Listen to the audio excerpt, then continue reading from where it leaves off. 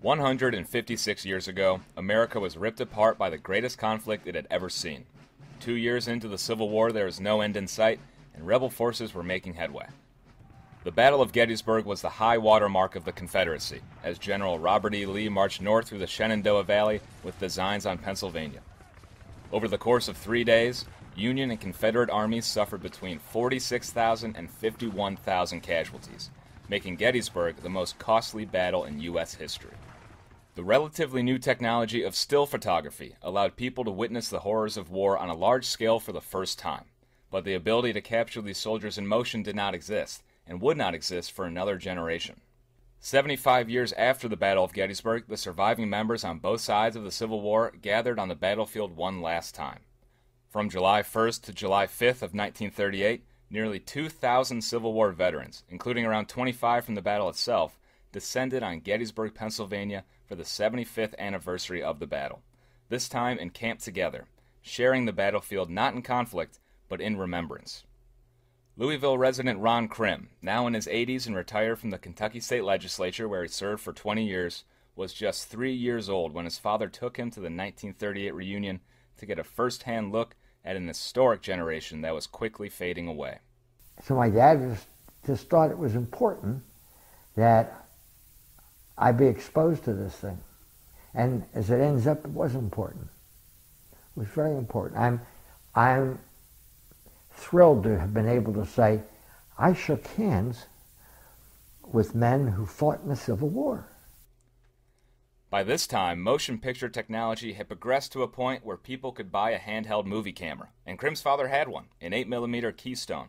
He took it with him to the battlefield to capture the Civil War veterans in action as they returned to the site of their historic conflict. The resulting film had been forgotten in storage for years until Ron and his wife Phyllis rediscovered it during a recent move.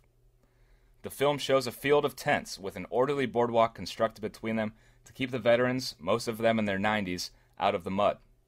The week's festivities included a military parade, memorial services, and speeches from government officials, including President Franklin D. Roosevelt.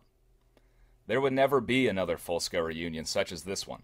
The average age of Civil War veterans in 1938 was 94, and their population was rapidly crossing over into the pages of history.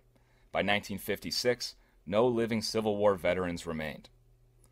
Looking back on his 1938 experience today, Krim appreciates what his father enabled him to witness.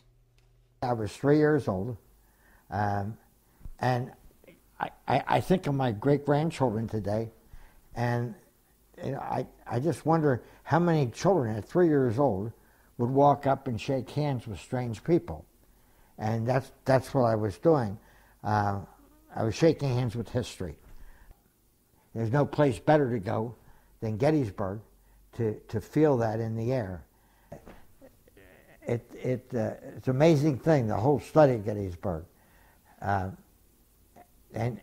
when you look at specific things that took place there, it even makes it more live for you.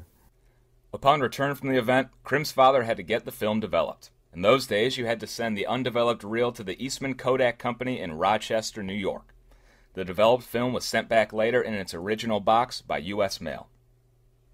Few people still living today have had the experience of meeting Civil War veterans in person, and even fewer are likely to have that moment on video. Although he was only 3 years old when he had his first-hand encounter with one of our nation's most pivotal generations, Krim can look to his father's 1938 home video to relive history. Suspended within those 2 minutes of silence are lives of a long-gone generation whose legacies we still live with today. It's a very interesting thing, and it's kind of neat to be able to say that I shook hands with people who were soldiers in the Civil War. Makes history come alive, and it's an important part of the life in which we live. We can't change history. We can try to make things different, but we can't change the history itself.